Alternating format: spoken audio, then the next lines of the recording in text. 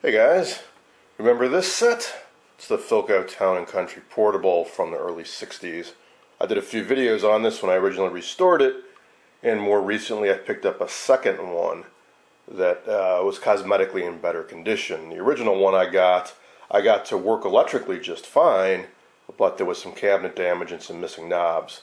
Second set also had some damage. It was in kind of crummy shape inside, so I've mixed and matched the best parts to make the best set I can. So I've now got all the correct chromed plastic knobs on the side, and I picked the best knobs for the channel and volume clunker. And I replaced the original plastic bezel. Remember, there was a chunk of plastic broken out here in the original one. This one has a hairline crack, but overall it's in better shape, so I went with that. And now I've got a logo down here. So the only thing that's really missing is the piece of, I think, thin aluminum that would have been glued up here that would have had the Town & Country logo on it. Maybe someday I'll fabricate that, or who knows, might actually find one.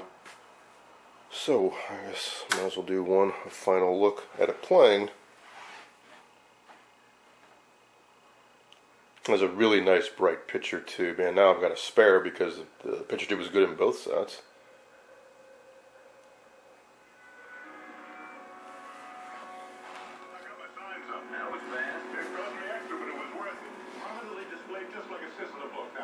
Very watchable in daylight conditions. Probably the brightest of any set I've got. Hey,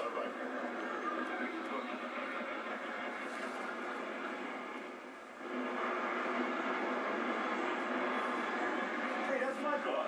He's not gonna give me a ticket, is he? I have no place to park on my own property. I'll tell you a trick.